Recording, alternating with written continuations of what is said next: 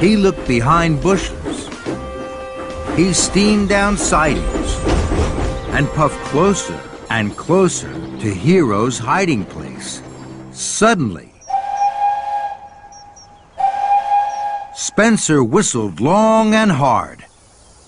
What's this I've found? James and Toby heard Spencer. They pumped their pistons. Rattle my rods. I found Percy's mail cars. These must be part of Tricky Thomas's tricks. Suddenly, James and Toby steamed out.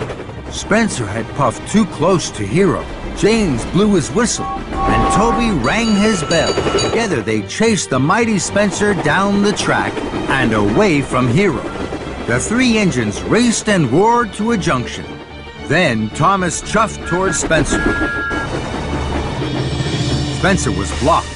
He couldn't puff forwards, and he couldn't huff backwards. And he had Percy's mail cars.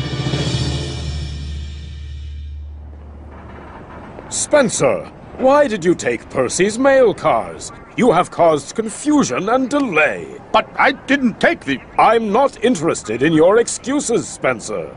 Find Percy and give him back his mail cars. At once. I won't let Thomas get away with this.